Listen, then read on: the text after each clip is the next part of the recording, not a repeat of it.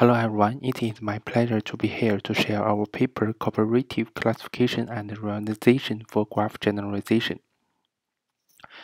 Graph neural network has shown remarkable success in graph classification across various domains. However, most exciting methods assume that the training and the test data distribution are identical. In reality, the test site distribution tends to differ from that of the training site. To solve the graph out of a distribution problem, we can introduce diversity in the training distribution by modifying the data environment of training set in the process of vanilla classification. We can manipulate the training data under environments that decorrelated with the true labels.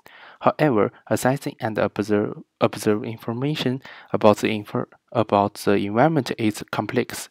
Reasoning this method unavailable.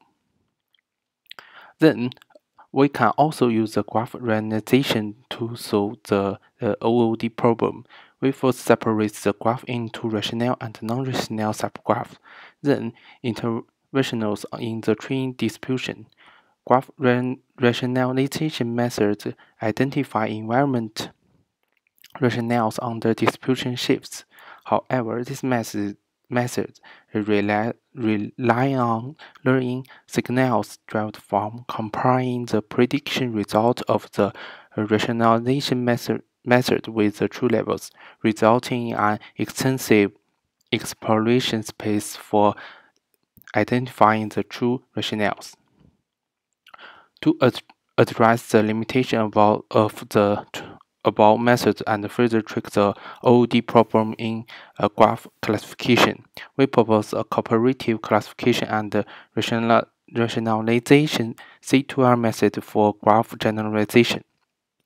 C2R has two key models, including the classification and rationalization models.